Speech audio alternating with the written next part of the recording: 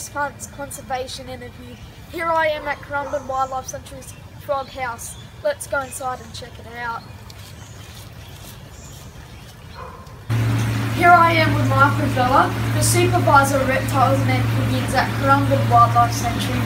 They'll be talking about their work to help save the tinker frogs. So how many species of tinker frogs are there? There's 6 species of tinker frog, and they're all found in the highlands of Queensland, throughout southeast Queensland and northern Queensland. So, a lot of people think frogs are just amphibians that pop along the ground, but really they're really important for the environment. See, how are frogs so important? They are very misunderstood, aren't they? Yes. Some people think they're really gross and don't want to go near them, and that's okay. But it's good for people to understand how important, how important that they can be. Because firstly, they're what we call bioindicators. They're very sensitive animals. They have permeable skin, so they're going to react to any pollution in the waterways. And they're often going to be the indicators to tell us that the environment's really suffering. Okay? There's also huge medical advancements made from research done with frogs. People have found some seriously important painkillers, some vaccines, and other medical breakthroughs thanks to frogs, basically. Wow. Yeah, so that's just a couple of them. Yeah. If you hate mosquitoes, you should love frogs. That's another excellent point. They're really important to our ecosystem. And could you imagine a world without frogs? We'd be surrounded by mosquitoes and bugs, which help also, having frogs around help keep diseases down too, don't they? Because mosquitoes are significant vectors for a lot of different diseases. So frogs are definitely on our side, aren't they? Yeah. Another one. Lots of action today. That's cool, isn't it? Yeah. So what do you love so much about frogs? I love the variety. You know, there's hundreds and hundreds of species of frog, and all of them have a different story to tell. Their reproduction is really unique, but then even within frogs, they have so many different nuances and so many different niches to fill that I won't learn everything about frogs in my lifetime. So yeah, always something new to learn about them. So what are tinker frogs' threats? Tinker frogs' threats are introduced species in a big way. So sometimes cattle are allowed to graze in the national parks where they live. Another one is the chytrid fungus, which you might have heard of.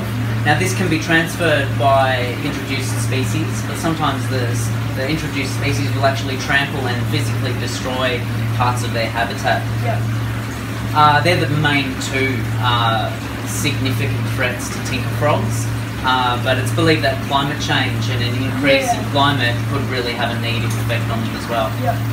So what is Currumbin Wildlife Sanctuary doing to help save tinker frogs? Well, we're in our frog safe house, or we call it the frog box, and we're surrounded by hundreds of tinker frogs. And these are a few that we've actually got permits to trap, and to learn how to keep them happy in captivity, how to breed them, and how to raise the young.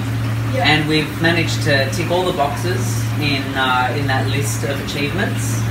We've brought them in, we've learned how to keep them, we've bred a new generation of frogs, and then we've managed to reproduce that captive group. And we've got some really tiny frogs that I'd like to show you as well. I have really good memories of this place, and it's one of my favourite places to visit when I come to the sanctuary. Well, Pat, you're responsible for the official opening of this facility, aren't you? So that's something to be proud of.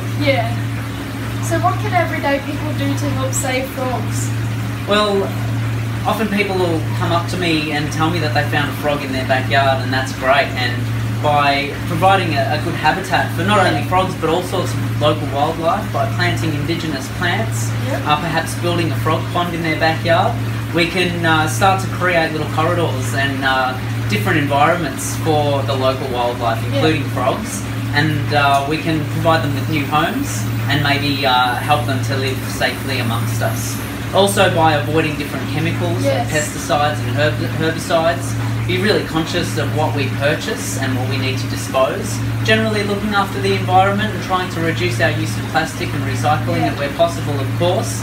And of course reducing energy use as much as possible, because that's a big contributor to the overall situation with global warming. What a beautiful call. It's always amazing to see the conservation work that goes on behind the scenes. So come on, let's check it out. So how endangered are these Liam's tinker frogs? The Liam's tinker frog has actually been given the status of near threatened, so they're the most stable species of tinker frog. 2 of them are considered to be presumed extinct, and the rest of them are critically endangered.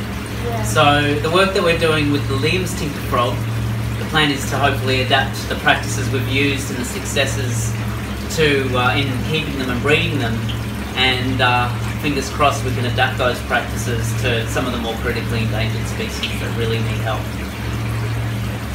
So let's look at this tinker frog. Yeah, I'm really excited to show you this little guy. Now this is what we actually raise the youngsters in. They are very, very tiny. And you can see this tiny little frog just on the pebble there. Now he's only a few weeks old, just going on to about a month old. He's absorbed his tail there. And this is one of the first 4 what we call metamorphs. And they've metamorphosed from a tadpole into these little guys, and these are from the 2nd generation of breeding, or what we call F2 generation. He's tiny. He's tiny. We have to have tiny little crickets to feed him with as well. So yeah, we've got our gloves on, we've changed our shoes as we've come in here because we want to make sure that we keep this area as clean and free from chytrid fungus as well, so we don't pass it on to these tiny little guys. Alright, this is one we call Goldilocks that is a founder, so she was actually caught from the wild.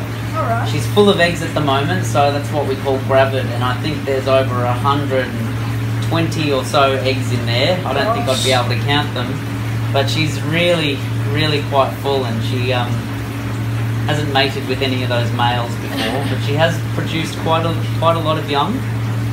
But see how her belly's transparent? You can see all those eggs ready to come out in there.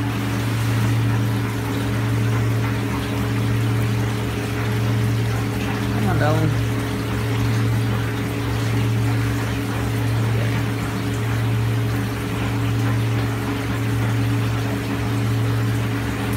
So thank you for talking to me, Michael.